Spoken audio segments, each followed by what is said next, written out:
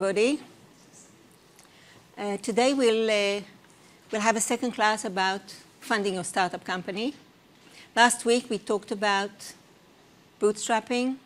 We talked about angel investments, many kinds of angels. We talked about crowdfunding. We talked about non-equity funding. This means especially government funding.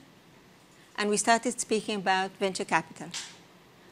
Today we'll go on discussing venture capital as a source of funding for your startup company. The slide where we stopped last week spoke about the valuation of the company. We spoke about conventions, and we spoke about growth. As I said, valuation is determined by a bunch of things. We'll soon go into the various elements that decide over the valuation of the company. Usually we see it growing. We see your share in the equity going down, but normally the value of your share going up. And we spoke about what happens when things don't go as expected. Now, how do we calculate the valuation of a company that has no sales, that is working in a completely new arena, and that nobody has any experience in evaluating? But this is really challenging. There are various factors that determine the valuation of the company. First of all, it's the reputation of the founding team. If you are famous, if you've done it before, then your reputation goes to the company, and you'll be able to get a better valuation for the company right up front. A former student of mine called Ishai Green started his first company still as a student at my class in IDC.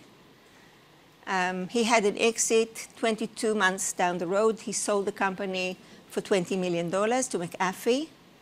And he told me that he knew at this point that he would not be able to get a good valuation for the company. He would not be able to negotiate over the valuation of his company because he is a first-timer. He then started his second company, and in the second company, he was successful in negotiating. The company then sold for about $130 million. So at first, you have to be patient and understand that you have less negotiation muscle.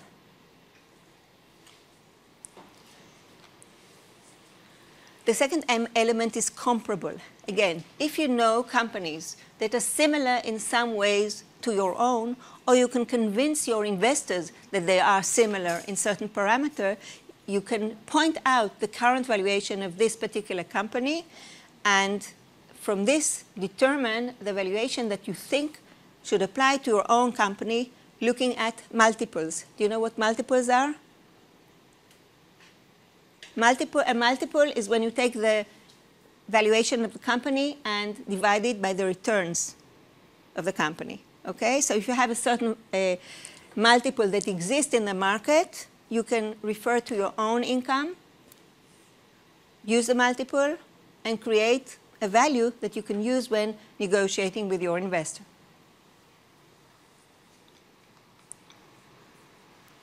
A very important element of deciding the valuation of the company is the ask. How much money are you asking for at this particular point? If you want to raise $100,000, you won't be able to tell your investors that the company valuation is $10 million because they'll get such a small fraction of your equity that it doesn't make sense for them to invest. So there's a strong correlation with the ask, with the amount of money that you are about to ask for and the valuation that you can negotiate. However, oftentimes you wouldn't like to ask for too much. The amount of money that you want to ask is, again, a question that you have to think about from the start. As I told you last week, funding your company is a long trail that goes between fundable milestones, right? You go from one milestone to the other, and then to the other, and then to the other. And each time you create a milestone, you have to evaluate how much time and how much money you will need to go from milestone A to milestone B to milestone C. Question? What is in terms of time, what is reasonable to ask, for instance, if how much do I need in the first half a year, or 1 year, or 3 years? Well, it's not so much the time. The question was, how much time do I need to ask when I fund the company?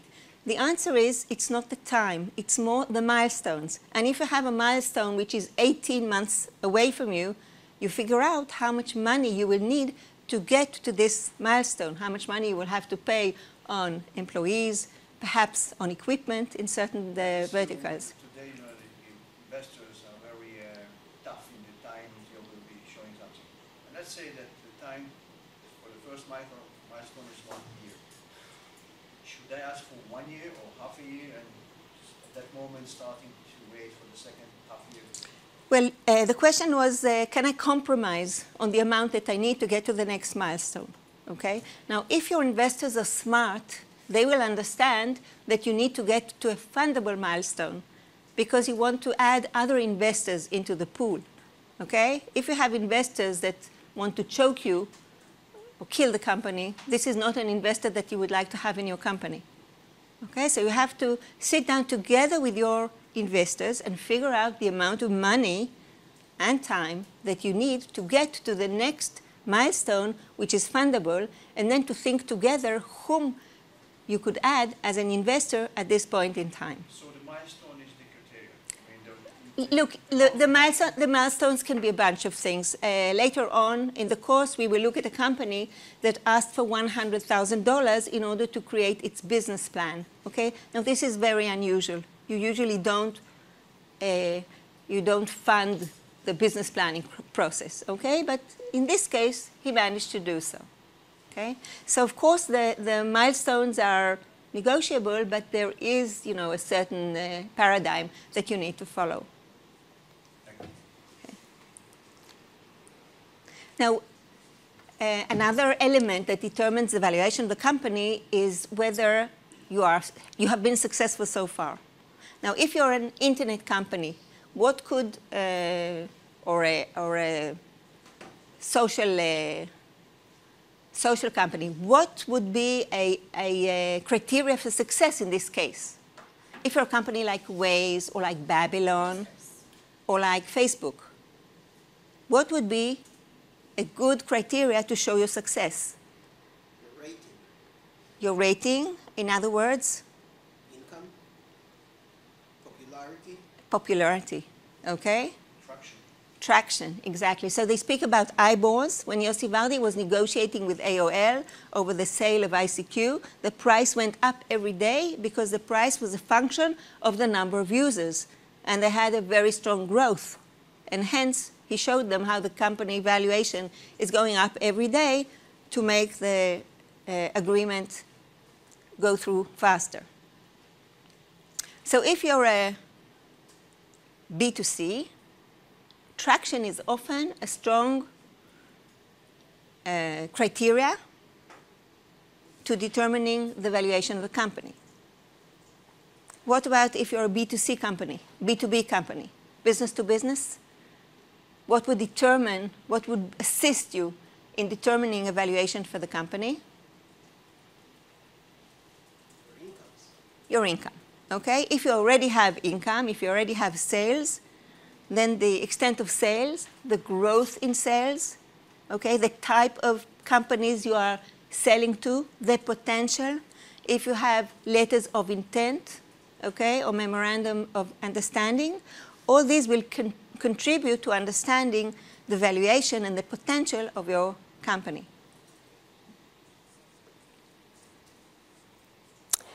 And what do we know about the conventions? If you are raising from friends and family or from accelerators, then if you're raising $15,000, you could give away 5% of your company. If you're looking at an investment 25, you could give away 10% of the company. Again, not set in stone, but this type of equity for investment. If you're looking at angel investments, if you're asking for $100,000, 10% would make sense. If you're asking for $600, 20% would make sense.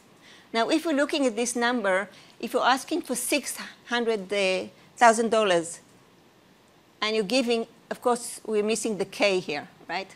And you're giving away 20% of the company, what's the valuation of the company at the time of the funding?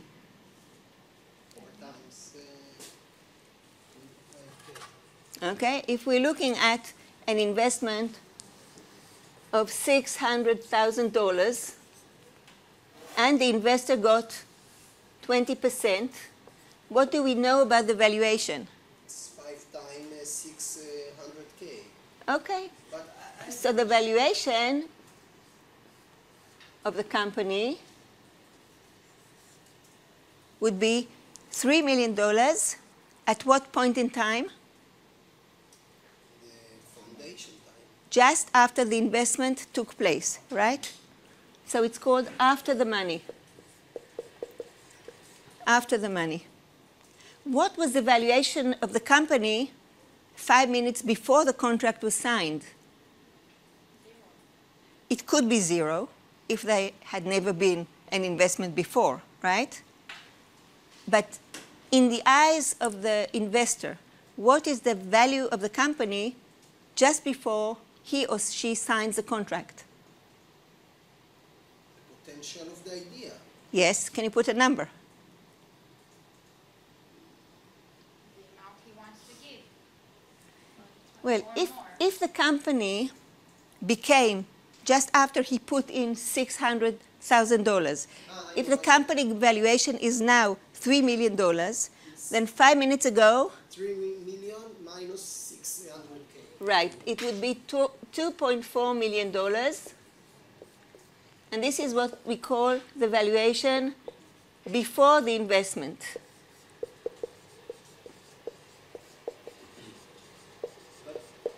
Because whoever decided to give $600,000 to the company in exchange for 20%, okay, he must have thought that the company, before he put in this sum of money, the company's valuation should be $2.4 million.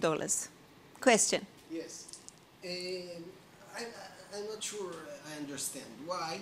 Because he bought in 600K 20%, but these 20% were exist before, they just moved to his hand. Yes. So the company is actually before the investment. Well, you missed last week's lecture.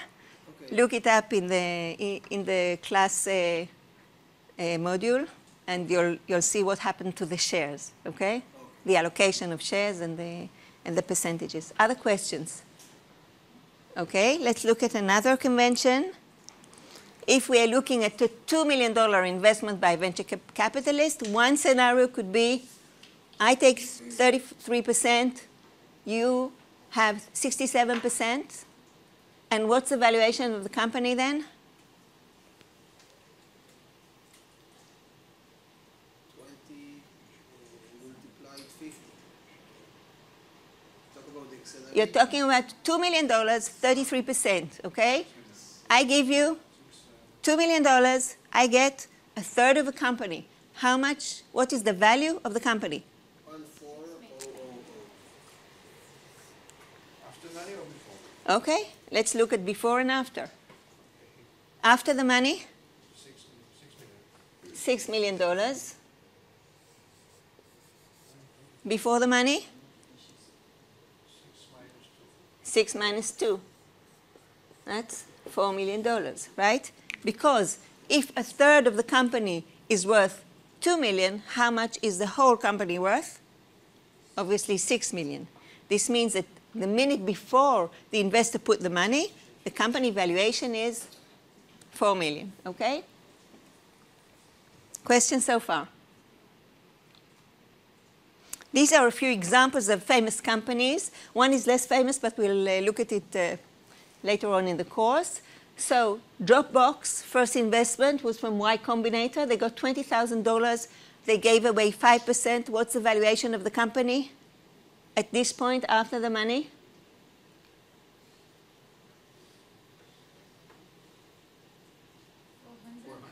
$400,000, right? Avi Aaron gave 25% of his company. He got $100,000 from Sherpa Group in order to develop a business plan for the company. What's the valuation of the company after the money? 400,000. Before the money?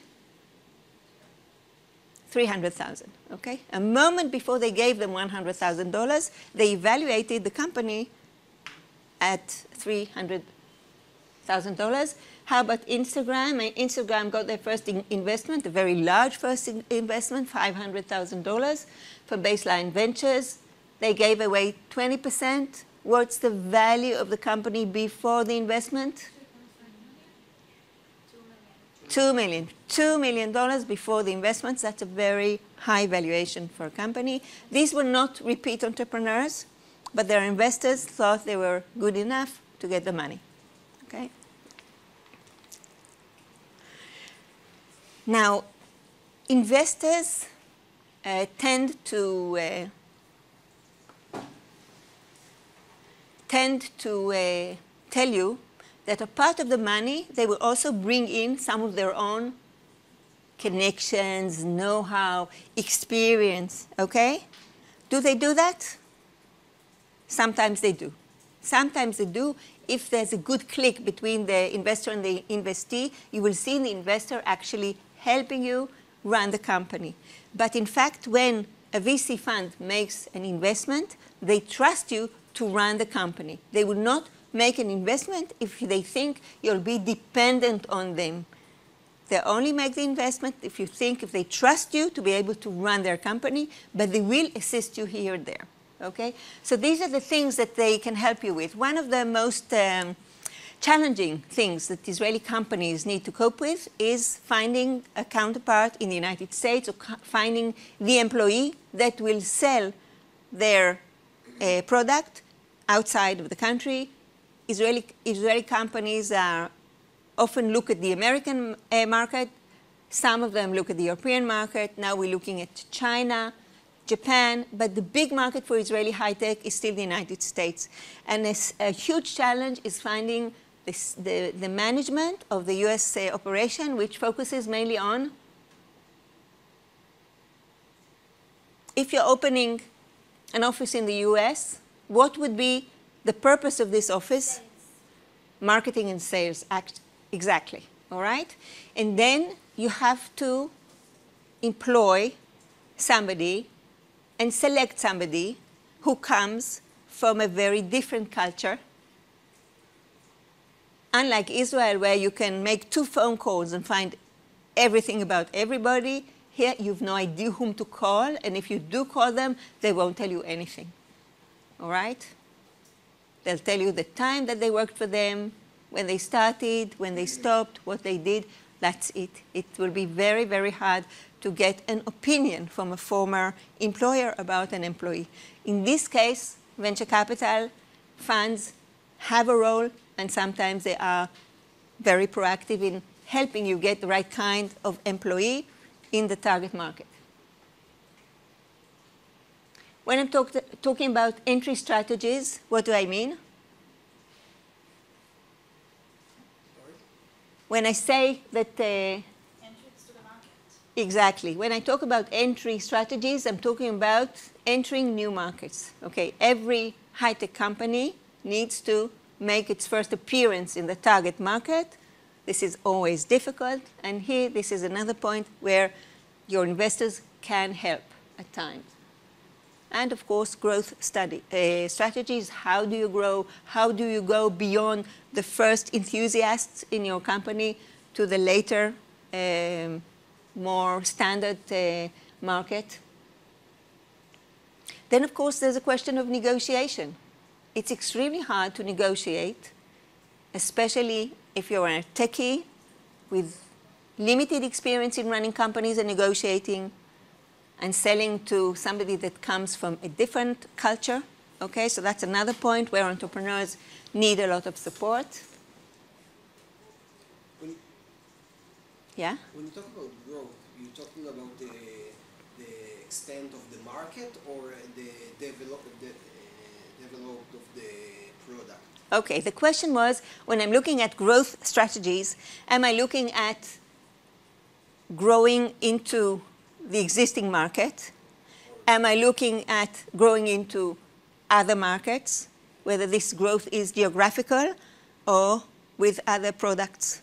Or am I looking into new products which will expand to other markets? Yeah? These are all possible. Most of the time, venture capitalists will not invest in a company that has a single product. This is called a one-product company, and it's not good enough. They want to see a wider base of products. Okay? Oh, because I know, like maybe Elon Musk. At first he made an electric car, and then he did it. His product was in steps. You're talking about Elon Musk and the way he built the autonomic car, yeah. right? And every step in at every point in time, he added one extra layer. Yeah. All right? Now, this is, of course, incredible. And Elon Musk is not a very typical example because he already came with previous successes, such as PayPal, right? But of course, this is a very interesting way of developing a product, okay? Adding more layers to it, Yes. right? So we see this happening in many other ways. If you look at the Israeli company, at the Israeli example of Mobileye, Yes. okay? Actually, I told the class, students in this class 12 years ago developed a business plan for Mobileye. And in this case, again, they went layer after layer after layer. First the device on the dashboard. Absolutely. And aiming at the autonomous cars, which is a huge market. And now a lot of people look at Mobileye as the Intel of the mobile car, okay? Of the autonomous car. So again, we can get, as young entrepreneurs, we can get some assistance from our investors, people on our board, coaching, etc. And again, they can help us get additional funding at the next funding round. What do you mean by coaching? Coaching. What do I mean by coaching? Well, I spoke about your venture capitalist, but in fact, we see a lot of entrepreneurs who get mentors, and the mentors don't necessarily have to be your investor. They can be other mentors, okay? And then you have a mentor with whom you can discuss, first of all, at times of crisis, but also when you are rewriting the company strategy. So it's mentoring, not coaching. Well, coaching and mentoring. Yeah. So what I often recommend to young entrepreneurs to build a board. It can be either a formal or an informal board that you will consult with on a monthly basis, sometimes more, when you are figuring out what you're doing. And there are so many points of crisis in the lifetime of a company, of a startup company, that you really... Count for the VCs if you have a good consulting advisory board? That depends. That depends on the nature of the VC. But what I think is if you have a very strong person on your board, when you approach the venture capital company, then they will have to match the level of this person when they assign a partner in the venture fund to sit on your board, okay? So what happens when the investment takes place? Somebody from the venture capital fund becomes a member of your board, okay?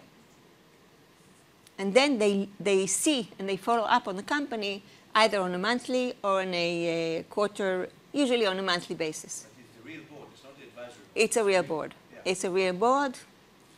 And I think Jody spoke about the board and the responsibilities of the board, okay?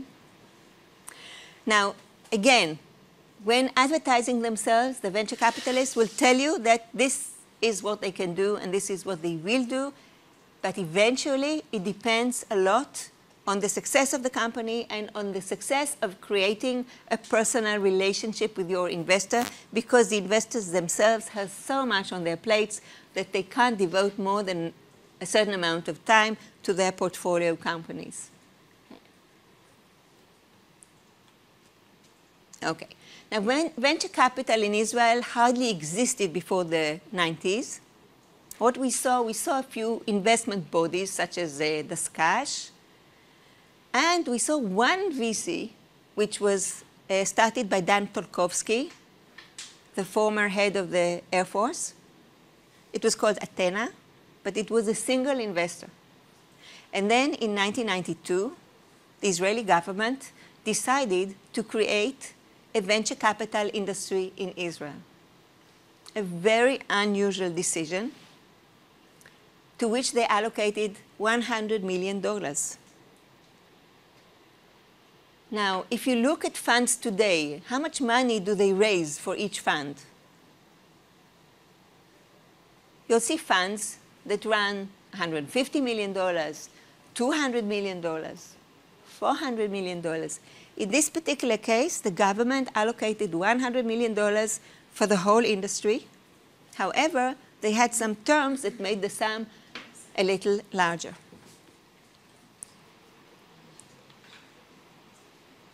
The initiative was called Yozma, the English word for initiative. And it led to the development of a very, very profound venture capital industry in Israel by doing the following. At first, each venture capital fund got $8 million from the government, and they had to get another $12 million, creating a $20 million fund, okay? Then it went so well that the government decided to ask for more, so they still gave $8 million, and they asked for a little more. I can't remember, perhaps $20 or $25 million for the funds to raise. Now, the terms were excellent. The terms said that if you wanted to sell your share to the government, they will buy it back. Only 2 out of the 10 venture capital funds asked for the government to buy them back. Other than that, it was touch and go. You took the money, you didn't owe anything to the government. All the terms were similar to the terms of the American VC industry. A great success, really, okay? What we're seeing now is a $10 billion industry in Israel. That's it. Which started off with IT and medical devices, okay? Because IT came from where? Yes, from the defense industry, okay? We see a lot of IT in the defense industry. We see vision processing, we see voice processing, we see cryptography, we see communications. So all these domains were very strong in Israel. How about medical devices? In many cases, the same characteristics apply to medical devices, okay? If you're developing a CT machine, you need to have the image processing, okay, et cetera, et cetera. So we saw the beginning of a medical device industry which grew very fast. Now we have a whole lot of various industries. The hot industries right now is the autonomous car and cyber security and other stuff. So we're seeing a lot of very interesting autonomous car. Now, we spoke about the investors. We spoke about the investors of the venture capital industry. Whom did we say invest in venture capital? Do you remember? The country and the banks. We spoke about bodies that need to manage huge amounts of money, such as banks, insurance firms, pension funds, okay? Now, this is considered a very risky asset class. Now, when somebody manages a lot of money, they want to divide the money among various asset classes, okay? They may want to invest in gold or in bonds or in stocks or in the Japanese market, or et cetera, all right? And they look at this asset class of venture capital, and they say, okay, this may be risky, but we don't want to miss out on this, and we will allocate a certain amount, a very, very tiny percentage of the money that we are running in order to invest it in venture funds. Okay?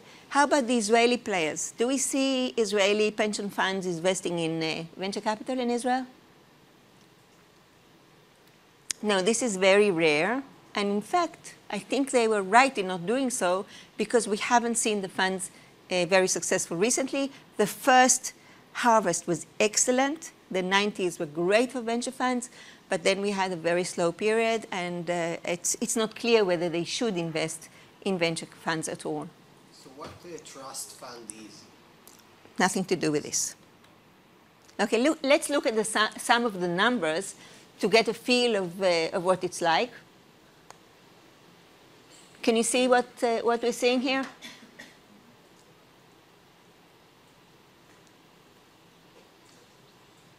This is the amount of money that venture capital companies raised over the last years. Starting when?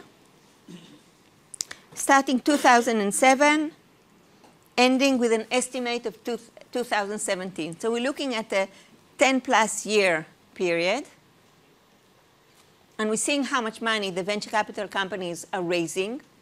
What can we see in 2009? What is the impact that created the poor funding of 2009 and 2010? It's a crisis. Yes, we had a big financial crisis in 2008, and hence it was more difficult to raise money to venture funds at this period. So here you have two lines. You have the number of deals or the number of funds, and you have the amount of money that they raise. What happened in 2017? I don't know. Well, 2017, they don't have the figures yet. We are still in 2017 Took it down, eh? because we are still at the beginning. Okay? Can you repeat the question so it will be recorded? What happened in 2017?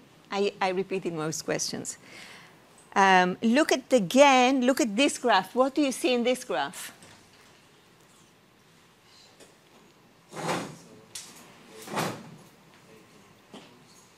The milestones. Yes, you see how much money is invested in various rounds, okay? We have early rounds and we have very late rounds, and we see the amount of money that's invested in each kind of round. The round is a milestone? A round is a round of funding, okay? If you're funding for a seed stage, or you're funding for a growth stage, or you're funding for a later stage, all right?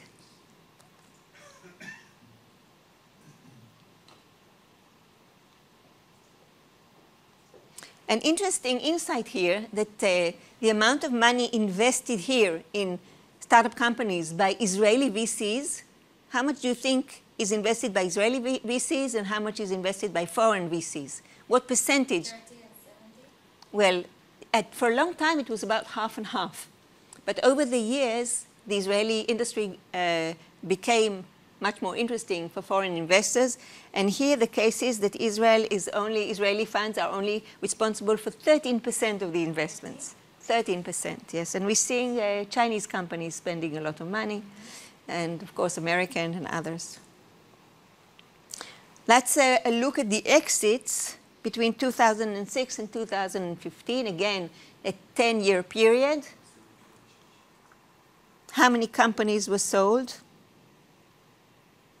And how much did they total? What is the amount? It's in billions of dollars. Okay, so that's very impressive. Yes. Can you And repeat again? yes, this is very interesting. And if we look on a worldwide basis, even if we look at absolute numbers, Israel is doing extremely well. Okay, so it's not as much as Silicon Valley, but it's not far from Boston and New York and London. Okay, so What's happened in 2006? I don't know.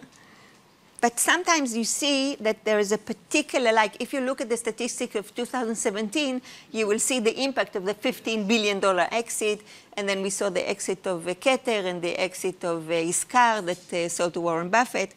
So sometimes you see irregular things changing the statistics. It's considered even if it's not high-tech? No, you're right. In the case of Keter, it wouldn't be. And these are the absolute numbers. So if you look at Israel, we are twice as big as Canada. How many citizens live in Canada? Much more than Israel, right? Of course, the United States is huge. And another graph shows the confidence. They took a confidence survey in the VC industry, and Israel came second only to the United States. So all in all, we're seeing a great level of confidence and very considerable investments in the Israeli venture funds. This is an old slide, so please disregard the figures. However, it's interesting to see where Israel is situated when you look at the numbers and when you look at the number of deals, okay? So if we're looking at the numbers, where is Israel? Israel is number 7, which is pretty good. But if we're looking at the number of deals, Israel is the 3rd. Why is that? Why do we come 3rd in the number of deals? Because of a lot of small deals. Most of the Early startups stages. Yes. The truth is that Israeli companies are considered to be very cash efficient. They manage to go a longer way on the same amount of money. And hence, we see the investments smaller in Israeli companies than in other companies. Well, if we look at the point of view of the entrepreneur, what do we need to know? First of all, you have to ignore the myths. The word venture capital in Hebrew includes the word risk, okay? In Hebrew, we say risk capital. And then entrepreneurs complain about the venture capitalist for not taking risks. Now, what do you think? Should the venture capitalists be taking risks? They have to. What kind of risks? early stages startups. Well, you're saying that in any case, if you're investing in an early stage startup, this is risky, right? However, the risks are very calculated. The venture capitalists report to the investors, and they want to make sure that they can get the next round of investors, okay? Like startup companies, venture capital companies have to raise funding from time to time. Why is that?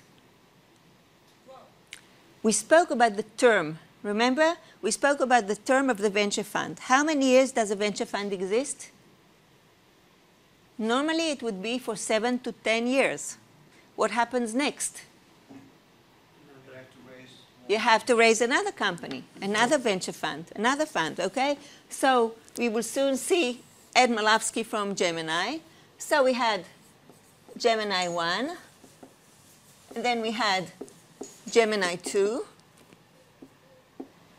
and then we had Gemini 3, okay? And this means that sometime in the life of Gemini 1, the founders and managers of the venture fund need to start raising for their next fund, right? So they too are responsible to their investors, and they want to get their investors to invest again. And they don't want to take too many risks. So they will only take risks if they think there's a huge upside. Okay, if you think this is going to be a billion-dollar company, then they will assume that the risk, again, a calculated risk, and they will think out together with the founders how to avoid and how to take care of these risks if and when they appear. But to come to a company and to tell the managers, but you are a risk investment company, then you should assume the risk and invest in us, won't work. Question? Isn't it a conflict between the short-termism of the VC fund and the long-termism of the, I don't know, CEO or the founder of the company? So you're saying, what if the VC fund comes to an end before the company, the startup company, was successful? And And they want to show results to the investors. And yes, they want to show results to the founders investors. wants to make it big. Yes, and, you're right. So you hope that within the time of the company, its first investments in year 1, 2, or 3 will have already succeeded. Okay? And once you have succeeded, you can show results. It's not always the case. Of course, in the time of the bubble, we saw things happening very, very fast. But it can take more time. And of course, if you're looking at a venture fund that specializes on biotech, it will have a longer term because you can't expect anything to happen in 7 years in a biotech company. Question? Does the VCs are publishing the time frame when was the raise and when it will be next? Okay, so the question is, do I as an entrepreneur know when the VC fund was started and when we expect it to be out of business? Well, many pieces of data are public. When the VC fund raises, you know how much they raised. You know when they raised. You know when they close the company. When they invest, they usually advertise how much they invest. So usually you know a lot both about how much money they still have to invest and both about the time frame. Now, what happens, in your opinion, if we have 2 venture funds? Let's say that Gemini 1 invested in company X, and X is now going to a second round of funding. What do you think will happen vis-a-vis Gemini 2? Can company X go to Gemini 2 and ask for funding? Yes. Yes. Why? It's the same deal. Are the investors of Gemini 2 necessarily the same investors as Gemini 1? No, not necessarily.